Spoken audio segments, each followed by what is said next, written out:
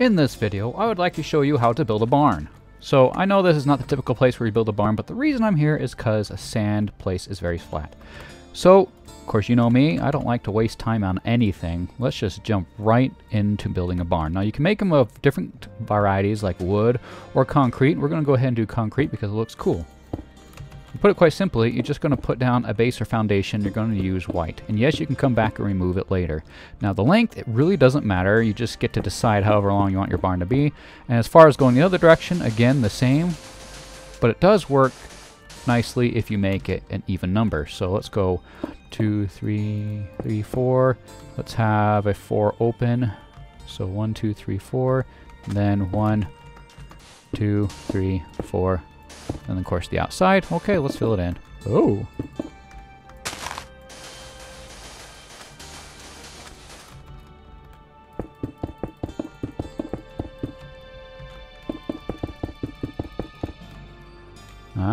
Okay.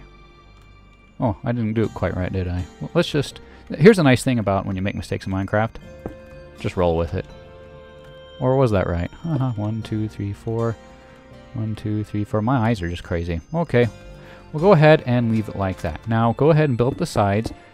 5 high is pretty good. 1, 2, 3, 4, 5. Yep, let's do 5 high. 1, 2, 3, 4, 5. 2, 3, 4, 5. 2, 3, 4, 5. And then fill it in.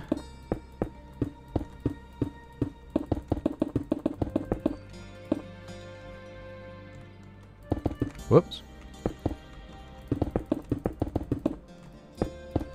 Great, we filled it in. Now the next thing is to... Well, let's actually do the entryway, huh? And typically I would have a grass interior, but really you can do whatever you want.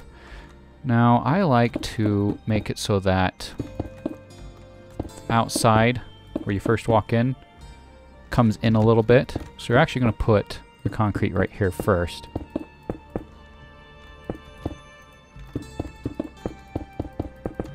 Just to make it so it looks like that. And yeah, let's go ahead and put some glass there. You can do 1 or 2. Let's go ahead and do 2 down. Now the sides, I do like to make it flush with the outside, so you can go ahead and do that. Just fill it in. Okay, I just filled in the whole sides. Great. Now we're going to go ahead and put down our fence. Choose whichever color you like. You're just going to build it across, and then you're going to count 2 down. 1, 2, and then put a fence. 1, 2, put a fence. 1, 2, put a fence. 1, 2. Let's leave that last section open. 1, 2, fence. 1, 2, fence. 1, 2, fence. 1, 2. Leave it open. Then go ahead and put down a gate, and it does make it easy to make it a different color, just so you know where the gates and the fence are different. But really, it's not that big of a deal. That's just something I like to do. Gate, gate, gate, gate. And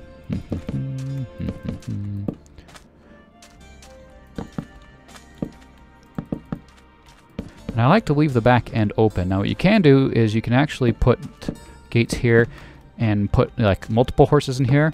Or me, I just like to leave it open, and then maybe I'll put like a doorway in the back here. Let's see, where's the center? Right here. We'll leave this right here. So that horses can walk out in the back. And then you can actually build a corral out in the back. It's quite nice. It's up to you, though, if you want to do that. The next thing you're going to need is a way to get upstairs. You can use stairs or ladders. I like to use ladders because horses can't climb ladders, really. And then that will be the upstairs area. Now, we need some slabs. And you can use, again, whatever slab you want. I think an interior for a barn always looks good when you use oak. Oops. But, of course... want to make sure that can come up here.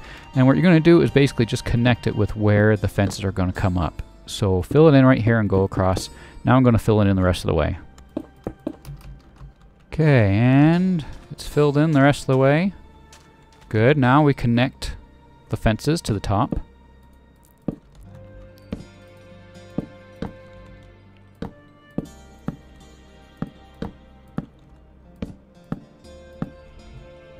And then use slabs, to make them connect all the way. Great, now we've got this area, and technically you can put your horse in there.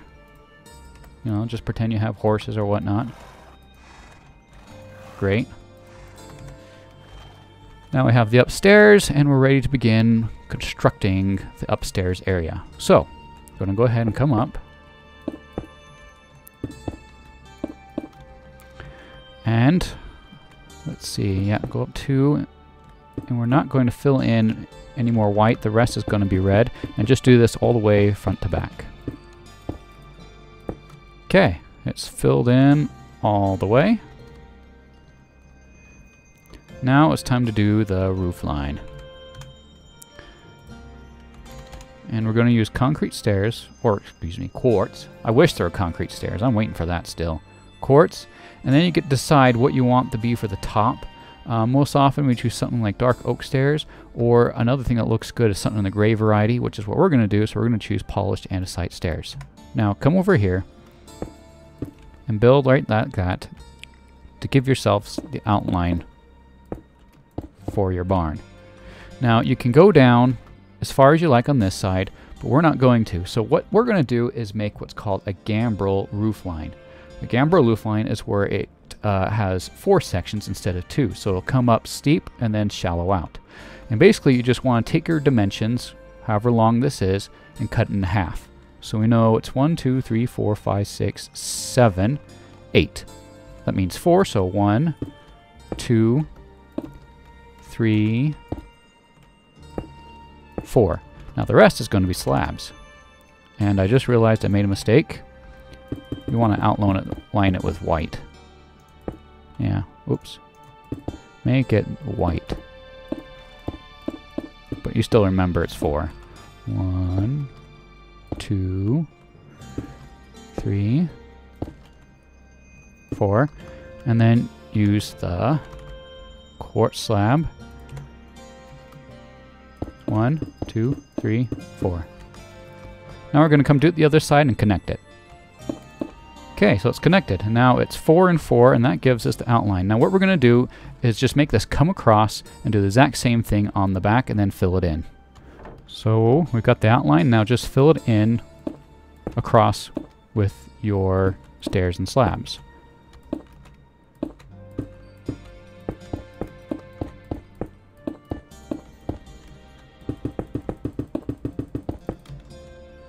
Okay, so the roof line is now all filled in. Now up here, we can just fill it in the rest of the way to the top. And then use a slab to connect it. We go to the other side, and we, let's see, do you use white or red? It's up to you. I'm actually going to use red this time, and you want to put a block wherever there's a slab or stair. And where a block didn't fit, go ahead and put another slab and another stair.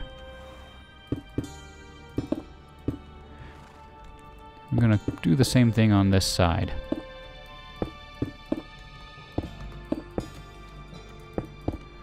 Now, a general rule of thumb that a lot of people don't know is it's better to have fewer windows than more.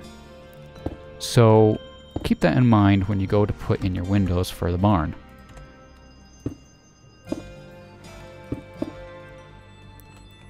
Let's see. I'm going to say, nope, fill it in a little more. I think we can go do this. Whoops. Yep, that's about right. But I want to make sure the people down below can view, so we'll just open it up like that. Good. Put the window in.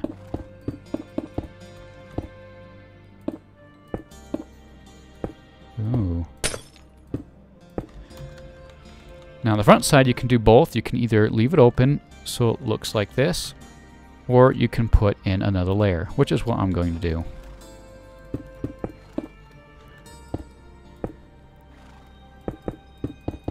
And then put in your window.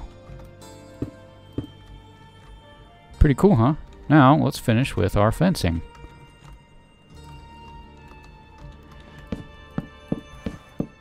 And we've got the fence all around. So you can come up here, and then I usually put a bed somewhere in here. I always like to put at least 2 beds in each building, so you and your friend have a place to sleep. And down here is where I'll usually put a chest for saddles and golden carrots. And you got your horses here. I'll put some torches around to light it up, and you can build the outside. But look at that, you've already got a barn. Now, one little thing that can sometimes help is use stairs to outline openings. It's a very small, simple, subtle thing, but it actually looks great. And you can even do that to window areas, like that. The process of that is technically greebling. Whoops. But it's great, okay? Oh hey, guess what? We just built a barn. Very simple, but yet it's nice, and it is gambrel. And sometimes I'll even remove some of these and put red there instead, or just do things on the outside, which is greebling, which is just random things to make it look more interesting like that, right? Okay, well that's it, so that's how you build a barn.